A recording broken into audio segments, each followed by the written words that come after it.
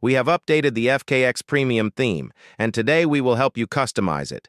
Once you have your theme file, go to the Shopify Online Store and Themes tab. Click on Add Theme and Upload Zip File. Once the theme file is uploaded, click on Customize. First, let's set up the home page. Go to the Enter Page section. Here we can give the appearance of this page, or disable Enter Page, to display the standard home page. You can choose 3 types of background: image or GIF, solid color or video. If you have the Change Background with Color checkbox selected, then the color will be displayed. If you want to choose a GIF or picture, then just uncheck this box. You can also choose 2 different GIFs for mobile devices and computers.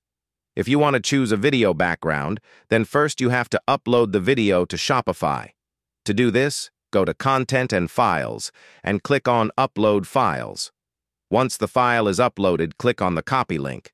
Now we need to go back to Theme Customize and paste the video link into these fields. You can also choose 2 different videos for mobile devices and for computers if the video does not fit on small screens. To check this, click on this phone icon. Please note that if you are using video, then on iPhones in battery-saving mode, the video will not be activated automatically and the play icon will be displayed. Therefore, we recommend using GIF. And if you have chosen a GIF in poor quality or want the background to be less noticeable, then you can blur the background using this setting. Let's move on to setting up the logo. Here you can select a logo in image or GIF or SVG format, as well as in GLB format, to display a 3D model with which you can interact. If you want to display your 3D model, then paste the link to the file into this field and activate this setting. You can also choose the size of the 3D model, as well as the size of the regular logo. If you want to display a timeline below the logo, then activate this setting and customize its color and size.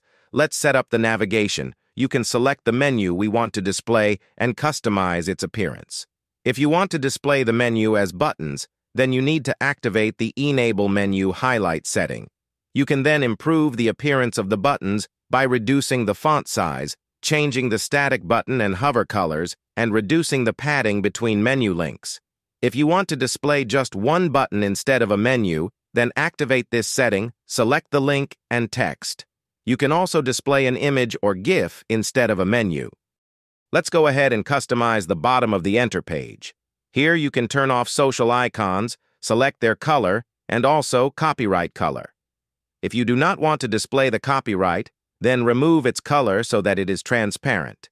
To connect your socials, go to Theme Settings and find the Social Media setting. Here you can insert links to your socials and also select the size of the icons. Let's return to the last Enter page setting, activating the second background on button click. I think you have seen sites with such an effect, and here is a tutorial on how to achieve it using the premium theme. First, activate this feature and select the first background. Then select the background that should be activated by click, as well as the time for how long the second background should be played until the redirection works. Once you have set up the Enter page, we can move on to setting up the rest of the theme. To do this, click on Catalog to go to the page with all products. To set up a header, click on this section. Here you can choose the position of header elements, choose menu and size of menu links. To select a logo, go to Theme Settings. Here you can choose the logo, its size, and the icon on the tab of your site. To set up running text, click on this section. Here you can disable it, select colors, text transform, and also write your own text. To customize the transition between pages, click on the Page Loader section. Here you can activate this setting, select the logo that will be displayed in the center, its size and animation background color. You can also choose the Page Loader style. If you click on Enable Page Loader Animation setting, then the transition between pages will be animated and the logo will pulsate. Now let's set up the newsletter pop-up. Using this feature, you can collect emails of your customers and create marketing campaigns. To activate this function, click on this section. Here you can choose pop-up colors, text, delay before appearing, and image. To check how the pop-up looks, you need to click on Preview. since the pop-up appears only once per visit to the website until you close it. You can also add date and time under the logo by activating it in this section. You can choose on which devices show this feature, choose the text color and size. To customize the background on the site, click on this section. The background setting here is the same as for the Enter page, so I'm sure you won't have any problems with this. Let's move on to the catalog settings. You can activate or disable the Hide Sold Out switch, as well as customize its appearance. You can also add a collection filter, but make sure you set up your collections so that your customers won't have any difficulty navigating through them. To set up the product grid, click on it. You can choose how many products to display on the page, the number of columns on PC and mobile, image ratio, and Quick Add button. Quick Add has two display styles, List and Pop-up. To customize the color of this button, as well as customize the appearance of product cards, go to Theme Settings and find Catalog Product Card setting. First, let's figure out how to add this pre-order badge. To do this, go to Shopify Products and select the product you want to add a badge to. Scroll down and add Pre-order tag. You can add this tag to all pre-order products so that buyers do not have questions about whether this is a pre-made or pre-order product. You can also choose the animation for the appearance of product cards, customize the display of prices, product names, hide sale and sold badges, and enable glow effect and card borders. To set up footer, click on this section. Here you can hide email sign-up, social icons, and also hide or add other features like country or region selector and language selector. To set up fonts, go to Theme Settings, Custom Font. Here you can activate a custom font or turn off this feature to display default Shopify fonts. To add your font to the site, add it to the files just like we added the video and paste its name and link into these fields. Please note that the font must be in WAF2 format. If your font is in TTF format or any other, you can use online converters. One of them is called Cloud Convert. If you want to display the Shopify font, turn this feature off and go to the Typography tab. Here you can choose fonts from the Shopify collection. To enable a custom cursor, click on this setting. Here you can activate it and select your image. To configure the main colors of the site, click on the Colors setting. If you want to choose a dark site theme, then simply replace all white colors with black ones and all black colors with white ones. Here you can also remove the FKX media copyright in the footer by removing its color.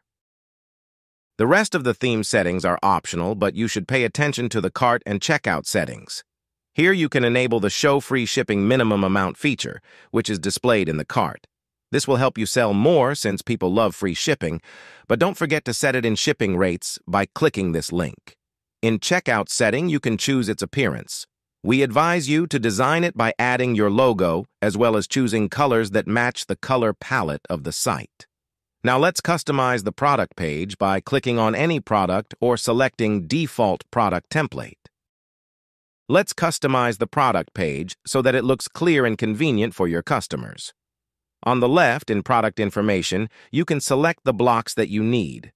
Pay attention to the shipping time block. You can configure it in such a way that customers understand when they should expect your products. I recommend choosing Pre-Made here since the Premium theme has a separate template for the pre-order product page. You can also connect your size chart. To do this, you need to create a page and add a universal sizing table, then connect it to Theme Customize. To show or hide the previous and next buttons, click on Product Information and select this setting. These buttons let you navigate between products that are in the same collection, so make sure you set up your collections correctly. Now let's set up the pre-order product page. To do this, open the menu and select Pre-order Product Template. In this template, the text of the Add to Cart button is replaced with Pre-order, and Pre-order is also selected in shipping time. To display this template on your product, go to the Product Settings and select this template. Now let's set up the Lookbook page. First, create a new page and select the Lookbook template and go back to Theme Customize. Open this menu and select Lookbook Template. Here in the Slideshow section, You can add new images and descriptions for them in the form of slides. You can also change the background on created pages by clicking on this section. Now let's set up the pre-order track page. First, you must create a new page and select the pre-order track template, just like we did for the lookbook page. Here in the pre-order tracking section, you can add the status of your drop. For example, you can add a pre-order live status and select a release date, and create a status when your drop ends. If your drop is not over yet, you can select the in-process status and the bar will animate to show that the drop is still over. You can also add a third shipped status, indicating when your drop will be sent to customers. Now let's set up the password page. To do this, select Password Page. To select a logo, click on the header section. You can also choose the logo size on both mobile devices and PC. If you have closed the site to a password page, then you can add a shipping status pop-up. By clicking on this button, your customers will be able to see up-to-date information about their purchase. For example, if your pre-order drop has ended and is now in production, you can write here that the collection is still in production, or the collection has already been produced and will be sent within a few days. Let's move on to the rest of the settings. To set countdown timer, click on this section. Here you can disable it, or select a date in the specified format.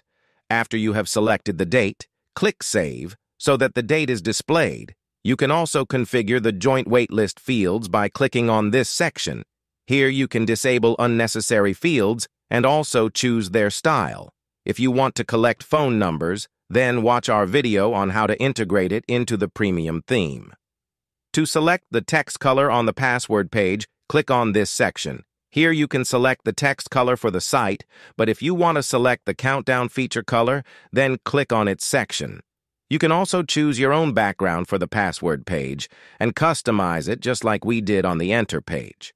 The last feature is the music player, which you can configure by clicking on this section. It will play your music file, which needs to be uploaded to Shopify files in MP3 format. Music will be played both on the password page and on other pages. Once you've finished setting up the password page, you can enable it in Shopify's Settings under the Preferences tab.